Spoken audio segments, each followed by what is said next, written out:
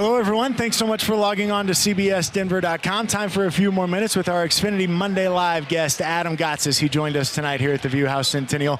We just finished playing Name That Bronco. What'd you think? Yeah, good game. That was, Real good. that yeah, was the first edition. It was fun. It was hot. Name That it's Bronco. It's a little tricky, but it's a good time. I mean, some of those packs, they're pretty funny. You had to dig deep for a little bit of those, too. You did it well. Sparkling 3-for-3 performance in our first edition of Name That Bronco.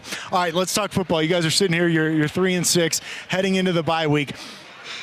What do the last 7 games look like for this team as you guys try and turn this season around? Yeah, I mean, you know, we're going to come out fighting and do what we can to win. You know, we're competitors and we're men, and we love going out there and putting on that Bronco uniform and fighting for, you know, all the fans that come and support us, all our families and everything like that. So, you know, for us, yeah, playoffs might not be an option right now, but, you know, for us, it's bigger than that. We got to close this season out right and get some momentum right going into the next one. If we can't do it this year, there's no saying why we can't do it next year. So, you know, we've got to take care of business week in, week out for the rest of the year and see where that leaves us. You're heading into the bye week. Any plans? What do you plan on doing? Not too sure. Maybe head up to the mountains, maybe the hot springs. Who knows?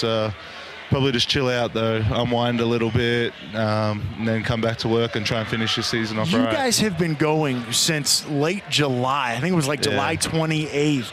How important is it to just kind of get away from football for a couple days? Yeah, it's huge, you know, just to take your mind off it for a few days, because, you know, you can do all the recovery stuff for your body and your body just kind of becomes a shell, but, you know, it's the mental aspect. It's just to take that deep breath and kind of just not think about an X or an O, or, you know, play call, or, you know, run blitz or something, you know, and you can just kind of sit there and unwind a little bit. So I think that's what I'm going to do for the next couple of days, and, you know, come back and hopefully go get this win in LA. Well, hey, man, you enjoy it. You guys have certainly earned it. Sir. Enjoyed having you on the show tonight.